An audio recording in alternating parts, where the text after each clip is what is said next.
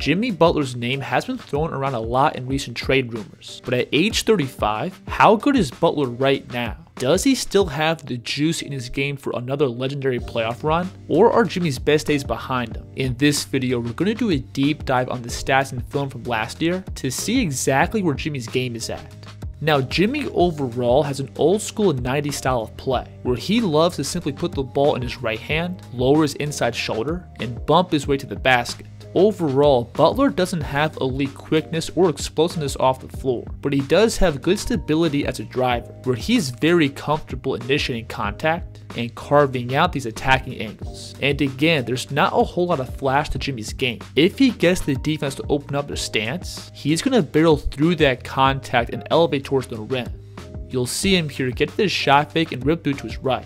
And notice how Jimmy is going to both pick up and initiate contact back into his man, which slightly bounces him back and gives Butler plenty of airspace to rise up. When finishing around the basket, Jimmy also loves getting to these 2-foot layups, and this allows him to more effectively drive up and through contact.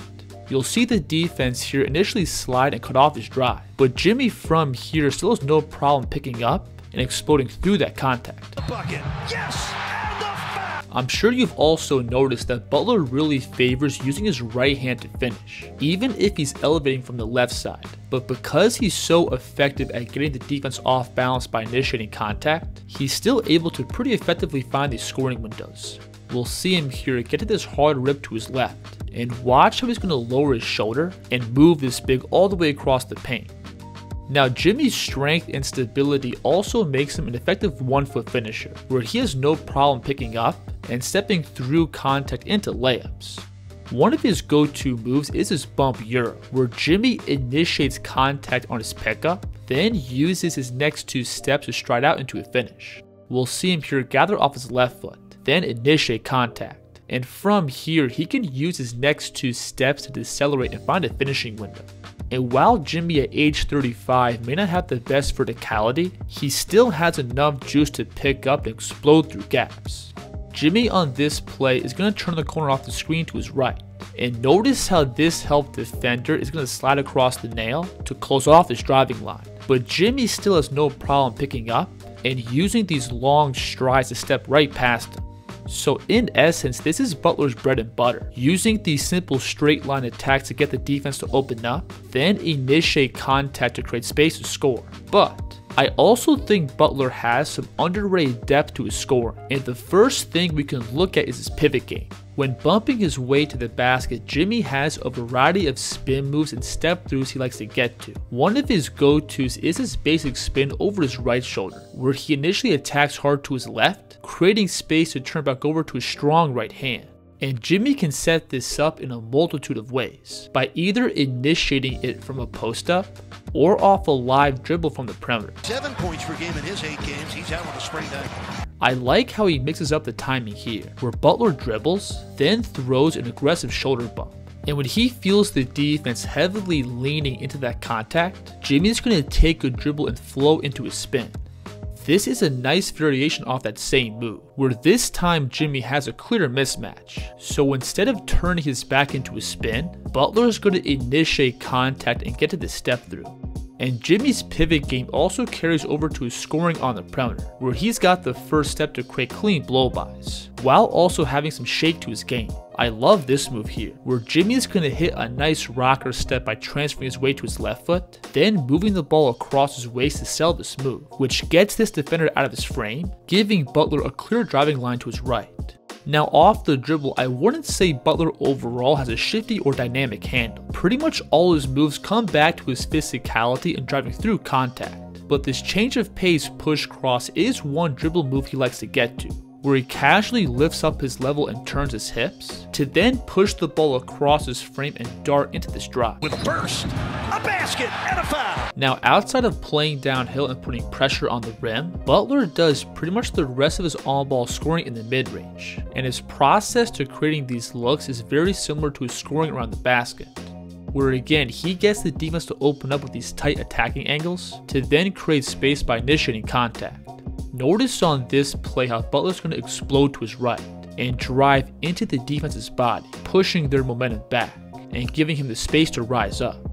When playing with his back to the basket, Jimmy also has the ability to turn and shoot over both his shoulders, and when getting to these looks, Butler has great elevation on his jumper by both having a high release point and getting good lift off the floor, and this allows him to get these shots off without creating much separation.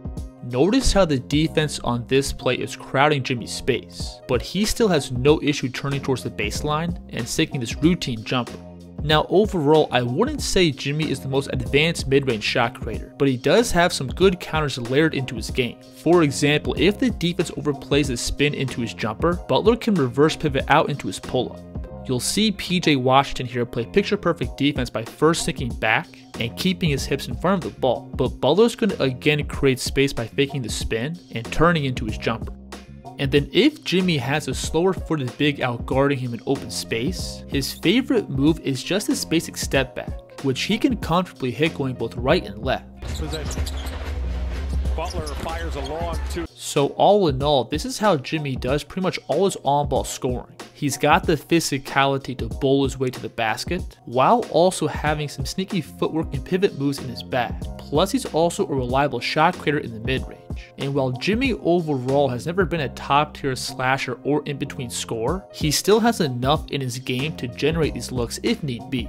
When playing off the ball, Jimmy also brings a ton of value as a cutter, where the Heat love to have him work off a variety of off-ball screening actions. One of Miami's go-to plays is having Jimmy initiate the offense, then blast off his back screen. And obviously, once Butler gets 2 feet in the paint, he's going to be really hard to deal with. We can see them run a similar play here, where Jimmy's again initiating the offense, and as soon as he gives it up, he's going to blast off his back screen. Fours and back-to-back titles. Jimmy Butler. The Heat also like to use Butler as a screener, where he commonly slips out and gets easy layups. This is a sneaky bucket right here, where Jimmy's going to flip the screen towards the middle, which pulls his man up towards the 3, but that then gives Jimmy all this open space to cut into and get this lob at the rim. And then obviously, if Butler catches the ball with some momentum going downhill, he's easily got the strength and skill to overwhelm the backline defense. Now Butler's scoring also extends out beyond the 3, and last year he shot a career high 41% from behind the line. And while pretty much all of Jimmy's outside looks are just your standard cornered catch and shoot 3s, this still provides some good floor spacing off the ball, while also allowing Jimmy to punish the defense for giving him too much space. But this leads us to Butler's biggest hole as an offensive player, and that's his inability to shoot 3s off the dribble. Last year, Butler attempted 0.7 pull-up 3s per game, and his accuracy was pretty low compared to his looks off the catch. And the thing is, Butler not being a real pull-up shooting threat from range puts a cap on his on-ball creation, because with the ball, he doesn't really have the ability to stretch out defensive coverages, which forces him to do a majority of his work isolating in the mid-post, cutting off the ball, or spotting up in the corner, which all for sure leads to efficient offense. But with the ball in his hands, it's tough to depend on Jimmy as a primary engine of the offense. Now Jimmy also has a massive impact on the defensive end, where off the ball he's still one of the most disruptive defenders across the league, having great anticipation and speed when defending on the weak side of the floor. Now defensively, the Heat love to step up and play aggressive in gap. And when Butler's on the weak side of the floor, he plays a free safety role by covering players 1 or 2 passes away. And when defending from these spots, Jimmy's defensive IQ is off the charts, where he's elite at reading the ball handler and taking away passing reads. You'll see him here feel Paulo Banchero ignoring his man in the corner and hone in on this lob pass at the rim. So Butler's going to simply rotate down to break it up. But now on this play, Jimmy first slides down to take away the pass to the roller, to then shoot back out and snag the skip pass. And that ability to read the offense also makes Jimmy a really problematic defender in gap, where he puts himself in position to both stop the downhill drive and make plays on the ball. If the ball handler turns his back and loses track of Jimmy for a split second, he's going to pounce on the ball like a cat, Nice little second chance point.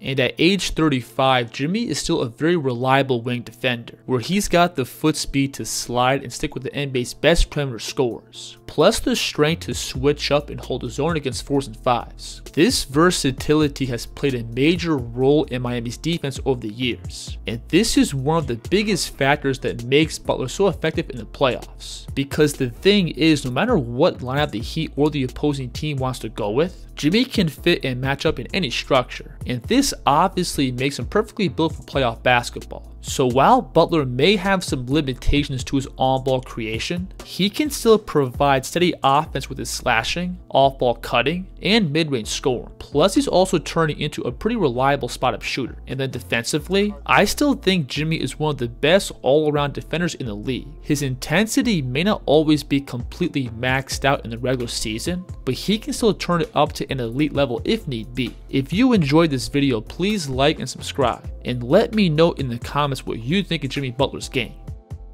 The Kid's here.